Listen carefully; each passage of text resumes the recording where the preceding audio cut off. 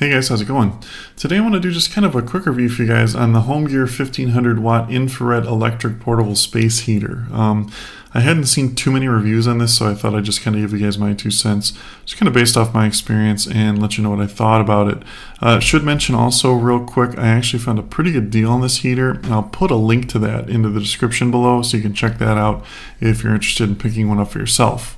So I was looking for an affordable space heater just to kind of supplement the heat in my office as it gets a little chilly in here sometimes in the winter, and kind of settled on this one. And I guess if you want kind of the short version of this, I'm extremely happy with it and I really highly recommend it. For the money, it's the best one out there in my opinion.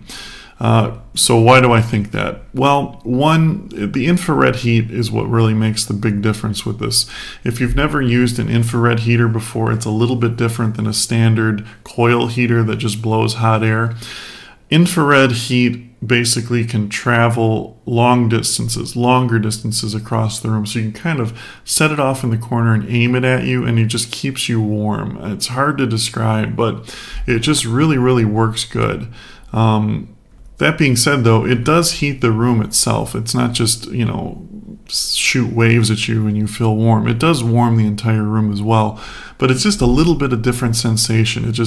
You always feel nice and comfortable, which is good, without feeling overly hot. The other nice thing about this too is it's super quiet. It does have a fan built into it, but it's very quiet. It runs on a ceramic bearing and it's just really quiet, which is nice because you know, you just don't hear that annoying sound of fans running all the time. Does come with a remote control. It's very simple, very easy to use, which is nice because you can control it from across the room if you want.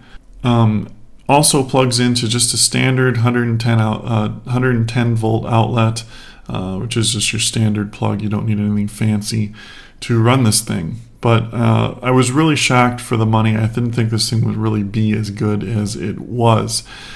It's built very well too, feels very solid, very stable, seems like it's very good build quality. You can adjust the temperature right on the unit itself, and it does have a timer function built into it too. So you can turn it off, like if you say you want to turn it on, have aimed at you while you're sleeping, it can run for a couple hours and then it'll turn itself off. So it doesn't make the room too hot. You don't have to worry about anything, you know, on while you're sleeping.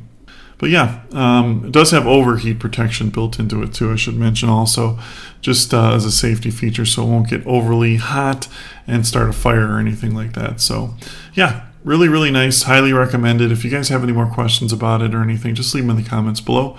Thanks for watching and have a great day.